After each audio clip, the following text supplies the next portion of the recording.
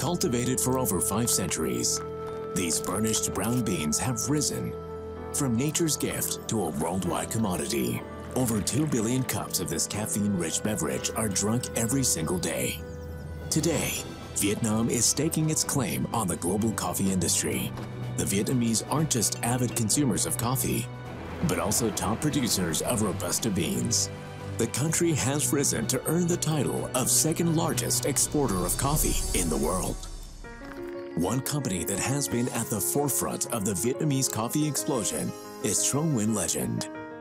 The company promotes the idea that society has evolved in tandem with coffee drinking.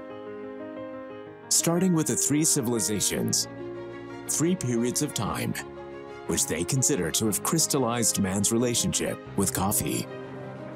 The Ottoman, Roman, and teen coffee civilizations showcase that coffee can be enjoyed not just as a beverage, but as a source of creativity and energy.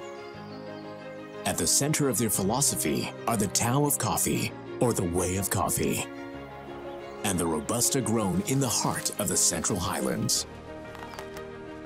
Trung Nguyên Legend is on a mission to transform the way coffee is experienced on the global stage. In 2022, the company opened their first overseas flagship location in the cafe capital of the world, Shanghai, with plans to establish up to 1,000 outlets across China by 2027. Trung Nguyên Legend's overseas story has only just begun.